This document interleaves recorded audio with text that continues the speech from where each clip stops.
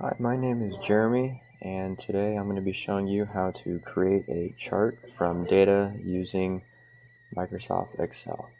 So first you're going to have to start a new chart, a new sheet, and then input your data. We're going to be using an example of a budget like this.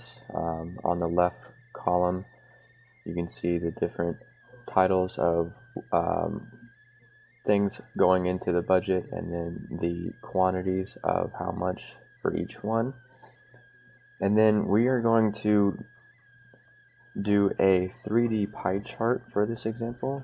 So you're going to want and highlight all of the data for the chart. Go up here to Insert. For ease, we're going to click on Recommended Charts, All Charts. Move over to Pie Chart here, 3D Pie. Click OK. And then over here, I'm just zooming out a little bit so you can see the whole chart. You're going to rename this chart to monthly budget.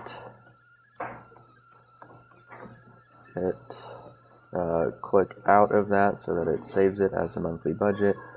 And then what I like to do so that you can identify at how much each one is with a value, left click once, move over here, click on this, and then check the data labels box, and then that will give you all of, I'm just going to X out of that, that will give you what each one value is going to be. And down here you have a legend of which color is going where. And if you wanted to, what you could do is we'll click this, and you can explode it just a little bit, and what that will be doing is separating pieces of the pie chart for a easier visual. So as you can see, the more I increase the percentage of the pie explosion, the pieces of the pie are separating, which is making it slightly easier to look at and identify the differences between all of them.